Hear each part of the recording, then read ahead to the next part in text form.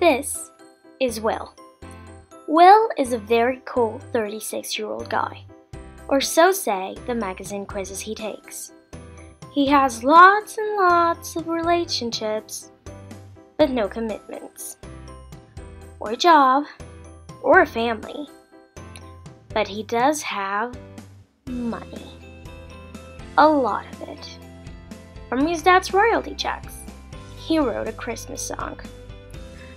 And that is how Will pays for the shallow, luxurious lifestyle he lives.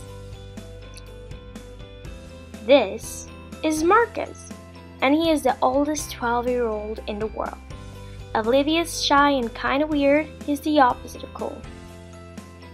Handmade sweaters, poor choice of hairstyle, singing in class, and unusual taste in music are things that contribute to his bullying.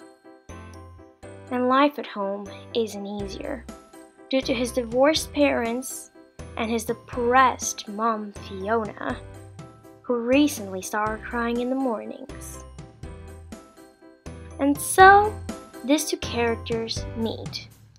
Then Marcus kills a duck, and Will saves his ass. Oh, sorry.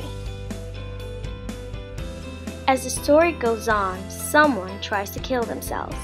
A famous one succeeds. A music store gets robbed. Someone falls in love. The point of life is found, and in the end, a family is born.